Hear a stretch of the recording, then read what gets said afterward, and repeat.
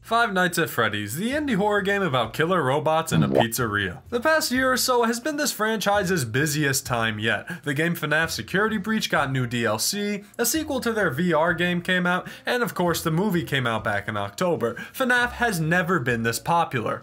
Okay, that's not entirely true. Let me take you back to the end of 2014, when FNaF 2 had just been released. Let me tell you, the excitement for the third FNaF game was off the goddamn charts. As a 10-year-old at the time, which oh my god, this franchise is almost a decade old, this was without a doubt the biggest the series had been, at least in my eyes. Constant teasers for the third game, YouTubers covering every last scrap of info, and of course fan-made content. There was that one fan-made FNaF 3 trailer that got a lot of traction, but we're not talking about that. Trying to fill that absolutely horrific 4-month gap between the second and third game, tons of fan games were made and talked about. Also, you know what's funny? Garden of Banban released games just as quickly as the original FNaF games did, and I don't see nearly as many people knocking FNaF for doing this as they do Banban. I am by no means a Jumbo Josh defender, but anyways. However, one fan game that caught my attention back in the day, as well as the attention of many others, was none other than Five Nights at Freddy's 3.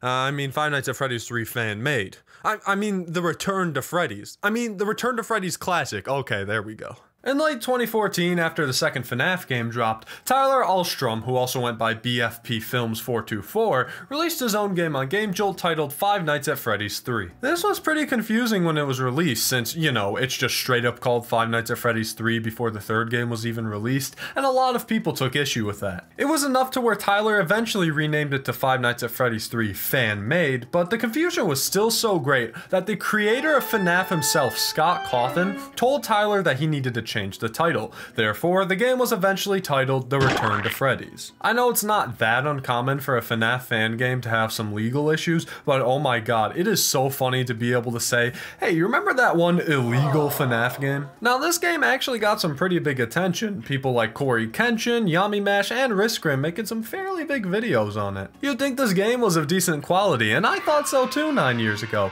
but after revisiting it, this game is bad, both gameplay wise and morally. When I began researching for this video, all I knew was that this was a silly little fan game that I like to watch, but oh my god, there was so much more to it. I'm not gonna detail every little thing out, but let's just say that Tyler is not a well-liked figure in the FNaF community. He stole from both the official games and other fan creations, he was apparently generally unpleasant to work with, and he apparently faked his own death to generate hype for a fan game? Listen, I can't find an 100% concrete source on that outside of a few forum posts and YouTube videos, so take it with a grain of salt. That is actually insane if it's true. You know what? I'm holding my own funeral to promote my next Mario horror game video. Hey guys, it's Editing Bup here. While I was editing this portion of the video, I actually stumbled across an official apology from Tyler. Now, I don't know what the general consensus on this was or if it was genuine or not, because I wasn't really actively following the community 8 years ago,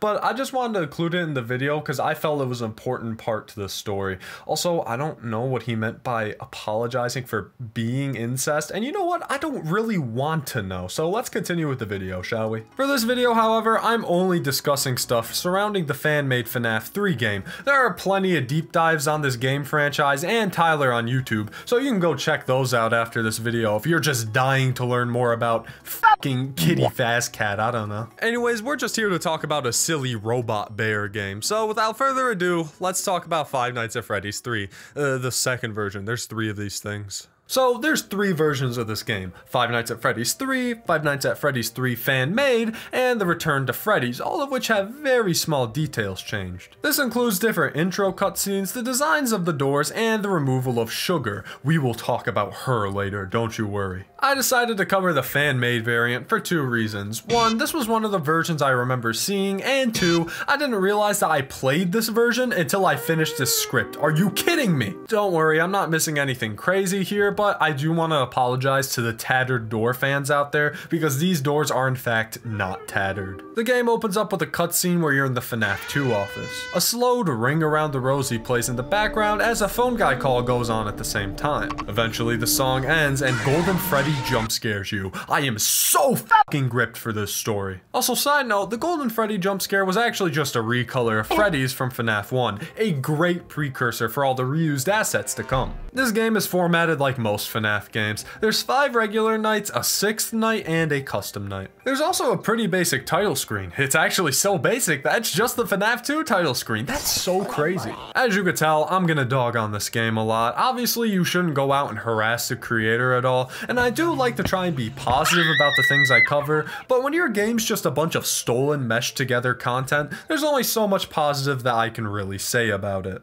But what I can talk positively about is gamer subs. Are you a night guard in a horrible FNaF fan game who just needs to stay up at night? Gamer subs is the perfect energy drink mix to help with those late nights on the job. 0 sugar, 0 calories, normally that means 0 taste, but not with gamer subs. There are tons of great flavors to choose from. Personally, I prefer lean. There's even caffeine-free variants, and I get those because I have an issue with caffeine as it is. Go to gamersubs.gg/toadbup and use code TOADBUP to get 10% off your entire order. And if you don't want to spend money, go and get some free samples and try it out for yourself. It really helps support the channel. Anyways, back to the video. Night 1 starts and there's even more stolen fan art, this time a Freddy render that I swear I've seen before. This Wikipedia page says it's from the artist Nexus Drakeson, but I can't find the exact model anywhere, so I'm not sure if that's true. Anyways, the newspaper reads that the ever so popular animatronics from Freddy Fazbear's Pizza are fixed. Even Foxy, oh goody! The murderer of 5 children has yet to be found.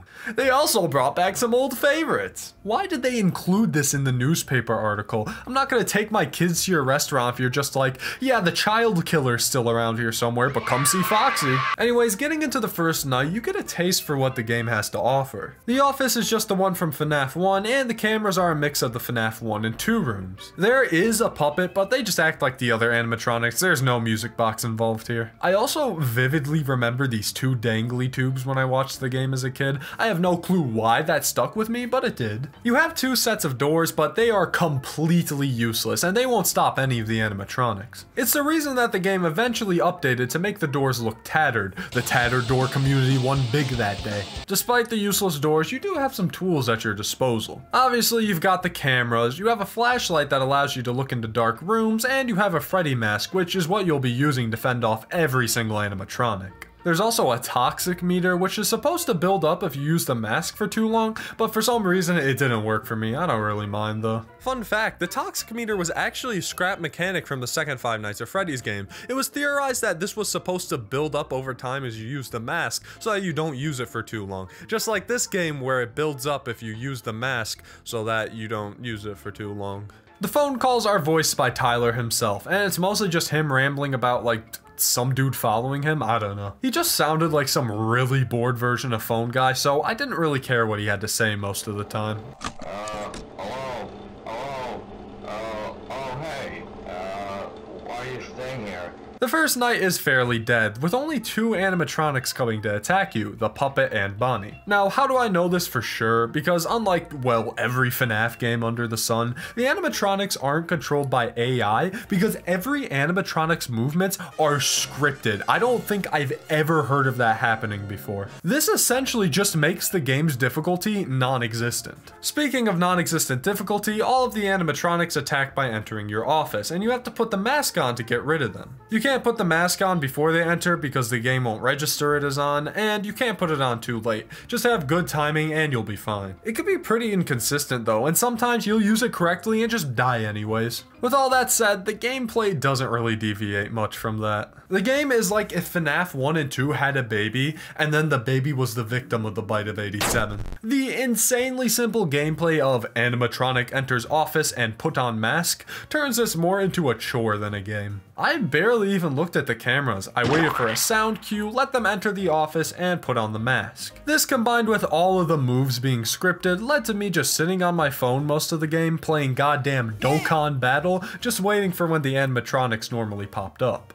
While we're on the topic of animatronics, they sure are here. Freddy, Chica, Foxy, and the puppet just use their designs from FNaF 2, so much for fixed animatronics. Bonnie does use the sprite from FNaF 2's Withered Bonnie, but now there's a little face on him. Aww. There's a few more animatronics that are introduced throughout the night. Golden Freddy, Shadow Bonnie, Shadow Doug, and Sugar the Cat, which you might recognize, but we'll get into her later. Anyways, let's zoom through these nights, shall we?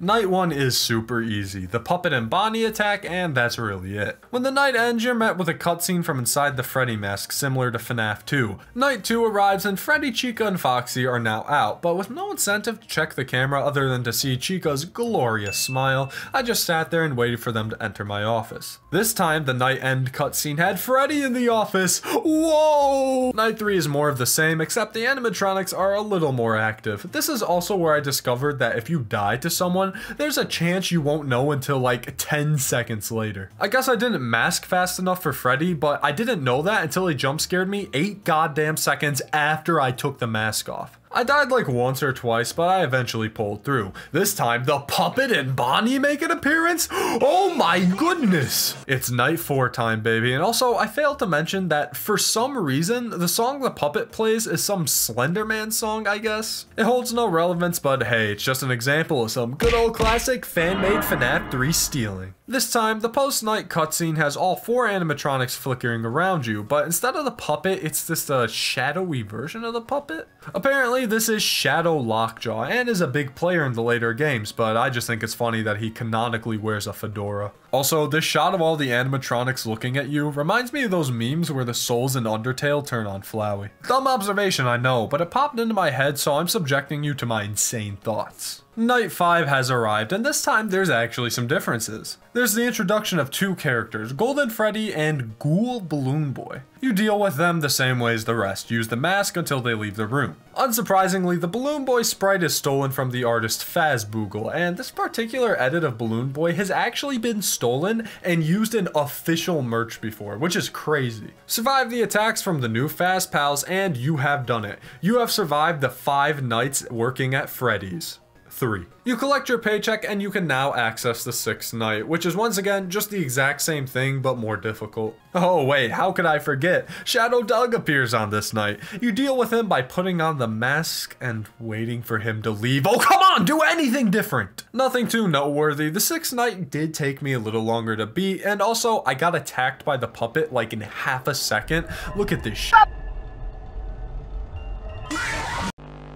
With the 6th night over, you get the custom night. It's exactly what you think it'd be. It's a custom night where you can amplify the aggression of the animatronics. I don't really have the energy to sit through a boring ass 620 mode, so I'll just draw a windscreen in and pretend that I did it. Now surprisingly, there's one huge detail about this game that I actually didn't encounter while playing, and that's Sugar the Cat. Now, Sugar's another animatronic from this game that was supposed to appear on night 3, but either due to being unlucky or having the wrong version of the game, I didn't encounter her. Now, if you have any knowledge of the FNaF fan community at all, you might notice that Sugar just looks ever so slightly a little itty bit familiar. It's just Candy the Cat, it's a stolen fan character. One of the largest controversies surrounding this game was that Tyler stole the renders of Candy the Cat, a character from a very popular FNaF fan game called Five Nights at Candy's, made by Emil Mako. Apparently, these renders weren't even from the game themselves, they were the original renders before the game was even out. That's fucking wild to steal a character from an upcoming game and just be like, nah, it's mine now. Emil originally wanted the renders to be removed, but apparently Emil eventually just said that Tyler could use them. Tyler removed these renders anyways, and Sugar entirely, because God forbid he make an original asset to replace it. Sugar didn't even have a proper jump scare. It was just Candy's head pasted onto Toy Bonnie. That was hilarious. And with that, for real this time, this game comes to a close. Let me tell you, when I had the idea to cover a neat little FNaF fan game I remember seeing as a kid, I had no clue what I was in for. The sheer amount of games, lore, and controversy that followed the release of FNaF 3 fan-made is kind of astounding and something I don't really think I'm qualified to tackle. I mean, where's MatPat when you need him?